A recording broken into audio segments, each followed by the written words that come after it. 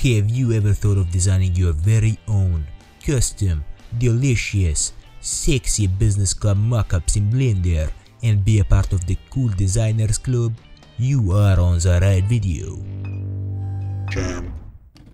Hey everybody, welcome back to another Jam video. Hope your day is going great so far. Sorry about that intro if it creeped you out a little bit. I'm Rupen from Jammed, and today I'll be showing you how you could create your very own custom mockups in Blender, which you can use to create consistent, rocking presentations for your brand, to have a little bit of a customized touch for your creations.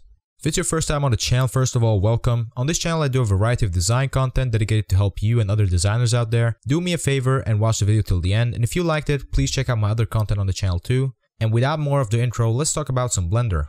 First off, if you don't have Blender, please go ahead and download it. You'll find the link in the description. The installation is pretty easy to follow. You can also find the images and files I'll be using to create the scene. Go ahead and download them, the link in the description, or even use your own business card. I don't mind.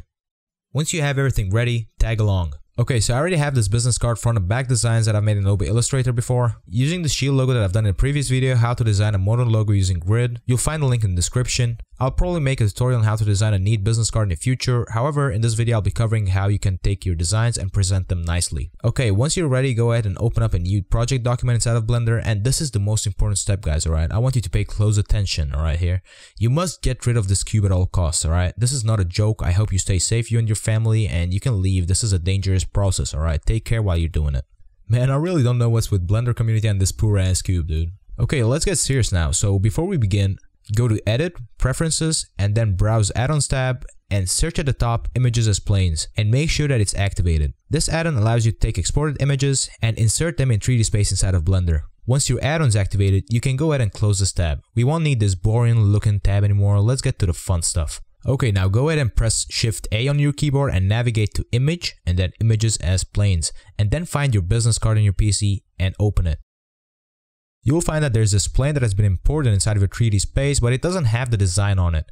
Alright, now to see the design, go ahead and hold Z, switch to Material Preview, and this allows you to see the material without the lighting. Press R to rotate it however you want to. I'm going to type in 90 and press Y to rotate it on the Y axis. You can do the same with the X and Z axes. If you find that the image is inverted, just rotate the plane 180 degrees on the X or Y axis, and then you will see the correct plane.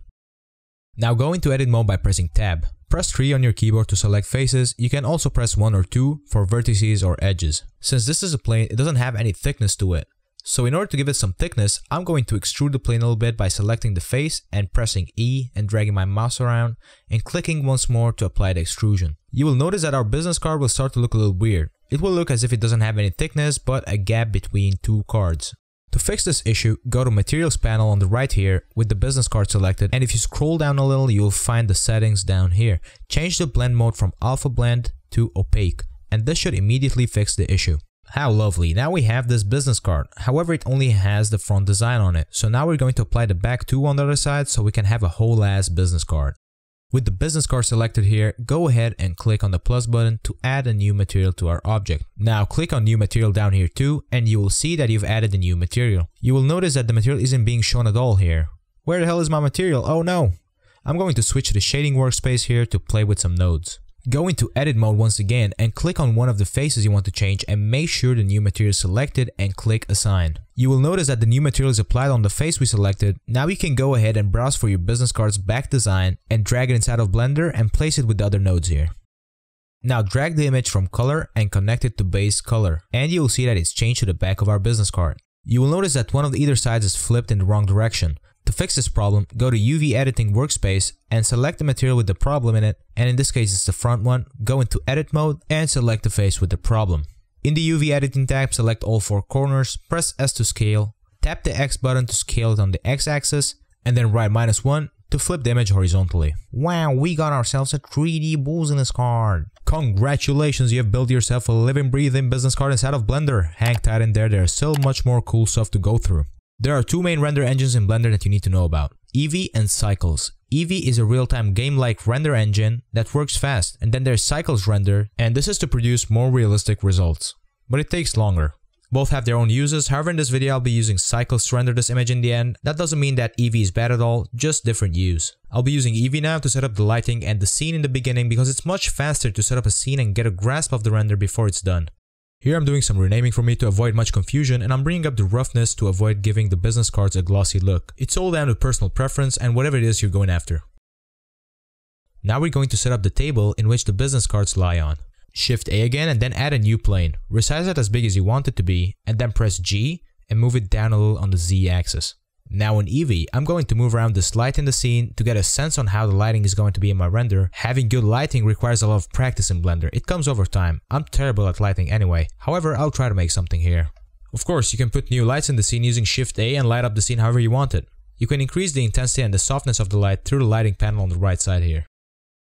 To look from inside your camera view, press numpad 0, which controls how the rendered scene looks like. If you want to move your camera around, you can use GNR as usual, or you can press N and View, and then take the camera to view option. Now if you navigate in Blender, your camera also moves with you. Place your camera in the scene however you want it, and then untick the option and leave the camera wherever you want it to be. I'm going to add some bevel to the card to make it look slightly more realistic. Tab into edit mode and have the face select option selected, hold Alt or Option on your keyboard and then click once on one of the edges. And it will select all the corners related to the edge that you just selected. Now if you press Ctrl or Command B, you can add some bevel to it. Scroll up or down to increase its definition, however, at smaller scales it's not really that necessary to get much definition to it. If you zoom in at the back, now you'll find that there is very minor texturing issues. You can leave it as it is, or you can go again into edit mode and manually assign the textures on the faces however you want them to be. Okay, now that you have the business card ready, let's make a sick composition. I will do the stacking effect now. To make it stack on top of each other, you need to go into Modifiers tab and from the menu, choose Array Modifier. You can see that you can control the number of business cards from over here. However, it's stacking to the left. If you want to stack it on top of each other, you can do that by changing the value on the Z axis from the settings to 1 or -1 depending on the orientation. The business cards are a little thick now, so I'm going to select the main business card and scale it down a little by pressing S and scaling it on the Z axis.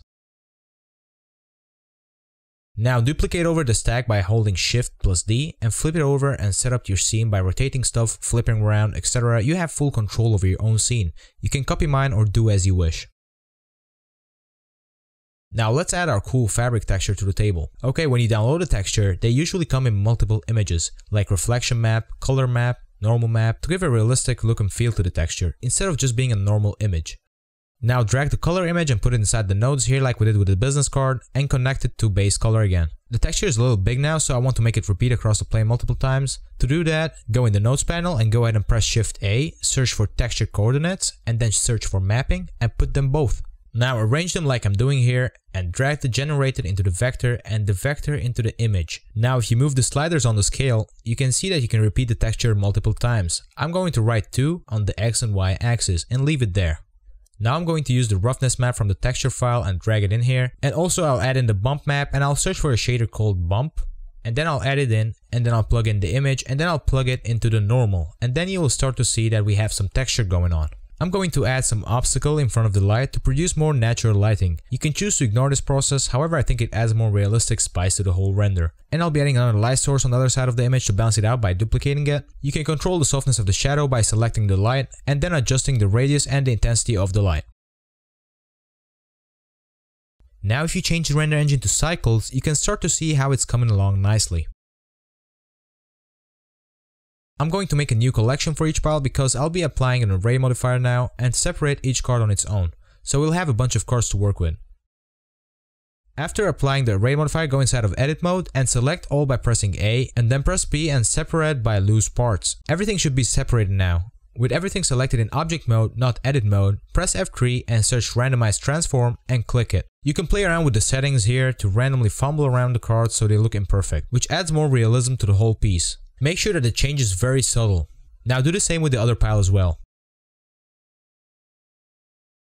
We're done for the most part, but I'm going to give the paper some texture instead of looking so plain. Go to the shading workspace again and then add a noise map and connect it to the base color to see the noise. Then add a color ramp in between the connections to see the noise in black and white. Play around with the values a little bit till you're satisfied and then insert a bump map, connect it, then put it inside the normal node. It will take some time, but look what have we now. Now copy everything we just did and paste it into the front cover's texture shading. We are almost done with the tutorial. Now I'm going to put in this 3D plan that I found on Sketchfab by Sligo Creatures. Sorry if I spelled your name wrong. I will leave the link in the description. Go and support them. You can find multiple other cool 3D models and props for your scene on Sketchfab if you want to make something more specific. Now import the model we downloaded, which comes in FBX format. Head over to the file, import, and choose FBX. Locate the file and then import it. You may notice that the texture doesn't work. Open the folder that we just downloaded and you'll find that it comes with a texture folder. Just like we had done with the fabric and table, do the same with the leaves here. Apply the maps as they are and you'll see that the UV is already unwrapped and the texture will work in perfectly. Organize it around and place it wherever you want to in the scene. I'm going to put it here so it could mess with the lighting a little bit, like the pepperoni on the pizza. Once you have your camera set correctly, ready to render, now open the render tab on the right and let's play with some render settings. For more realistic renders, make sure that cycles is on and make sure you're using your GPU to render. Multiply render samples by 4. Go down to performance and multiply the X and Y tile sizes by 4 to help render faster. And if you go down in the color management, you can see different options to render with, low contrast, high contrast. You have a bunch of different options to play with in order to make the scene however you imagine it. You do you, however I'm going for medium low contrast. Lastly, I'll add some depth of field to the image by selecting the camera and going to the camera settings, taking the depth of field and then click on the eyedropper tool here and select the object you want to focus on. Decrease the f-stop if you want to make the image more blurry around the subject, however I won't play much with it. And you can go ahead and finally press F12 to render the image. You're finally at the end of the Booziness Card mockup tutorial. You can go ahead and design your personal presentations using custom mockups. Thank you very much for watching. If you found this video helpful, please jam that like button and make sure to share this video around with other designers who would find it useful. And do not forget to subscribe for future jam content. I'd also like to know, do you like Blender tutorials? Would you like me to make other product packaging stuff on Blender? Let me know down in the comments. Anyhow, I'll be seeing you later. Have a goddamn pepperoni.